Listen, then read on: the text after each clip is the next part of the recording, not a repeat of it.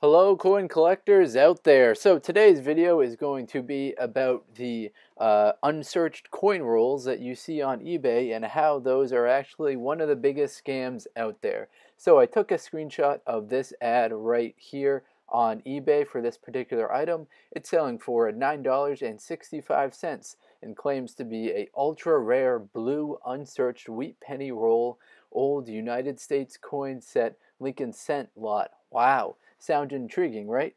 In fact, most of these are actually kind of a scam. You get what you pay for in a sense, in that you get all old coins, but they're not actually unsearched. Don't let it fool you. If you scroll down into the description, which I didn't happen to take a screenshot of, but it continues to read, tightly crimped, truly unsearched banked wrapped rolls of old wheat cents. Now, I have a hard time believing that these are truly unsearched. If they were unsearched, how would you even know what dates were in them? So it says that these pennies are all 1909 to 1958, and I guarantee you there won't be any pennies in there that are prior to 1909. But if they were truly unsearched, I bet there would be. So there are much better ways that you can go about adding to your coin collection for wheat pennies. The most traditional way, and I think the funnest way, is just plain old coin roll hunting. So how to coin roll hunt? It's pretty basic, and most of my subscribers probably already do it. But what you do is you go into a bank, you ask for a box of pennies, you exchange it for 25 bucks, they give you a box of pennies, and then you search through them and you find some kind of modern treasure. I found on average probably 10 to 15 wheat pennies per box. Now you're paying face value for these pennies, so anything that you find in them is just added bonus. And you're guaranteed to find some coins in there that are going to be worth more than face value if you're looking through pennies, because there are always wheat ones in there. So I want to just point out in this video that ads like this, they really don't make any sense unless you're really new to the hobby and you just kind of want to spend your way through and get a bunch of wheat cents. If you're looking for a particular coin, I totally understand buying that on eBay. If you're missing one specific penny from your collection, you might not find that coin roll hunting. And if you were to attempt to find that one coin roll hunting, it might take you a very, very long time. So if you're looking for a specific wheat penny, eBay is a great place to go, but I wouldn't get fooled into an advertisement like this that advertises for ultra rare wheat penny rolls never seen before that are tightly crimped. Now, the whole tightly crimped things, anyone could really do that. All you would need is like a crimping tool to kind of crimp the roll. I'm sure if you added some heat to it, it would tighten the seal, and then you'd be all set. So don't fall for the trap of looking for this and thinking you're going to get anything older than 1909, or you're going to get anything that's older that's in great shape as well. So just thought I'd point that out. Now let's get into this video that I made about the classic way of coin roll hunting, a true search for treasure and finding wheat pennies in everyday rolls. So check out this remaining part of the video. I think you'll really enjoy it. Take care.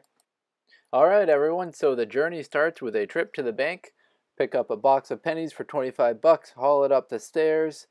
Got a lot of stairs to get up to the 4th floor. Open it up, super fast mode. We didn't see anything on this side, so I fast forward it to the other side, and you can see on the other side here, pulled out a wheat ender.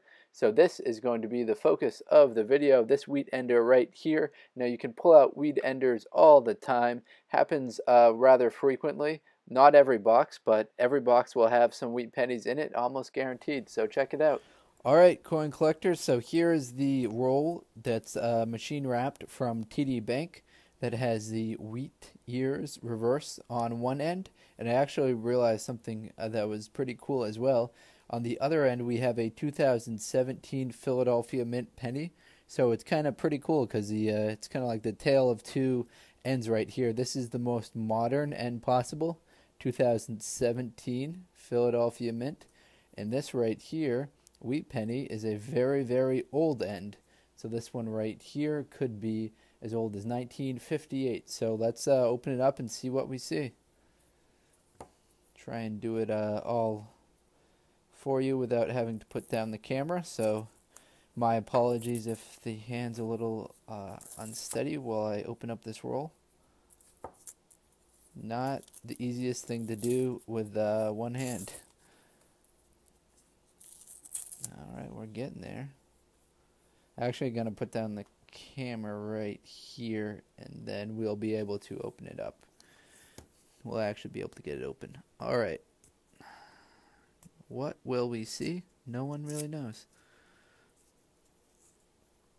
Alright, almost. Alright, here we go. What wheat penny do you guess? This is your chance to get your guesses in. Any guesses? 1956 Philadelphia wheat penny. So nothing too crazy here. The production amount for these, for the 1956 Philadelphia mint, was 420 million produced. So quite a lot. There was actually more that were produced at the Denver mint in 1956.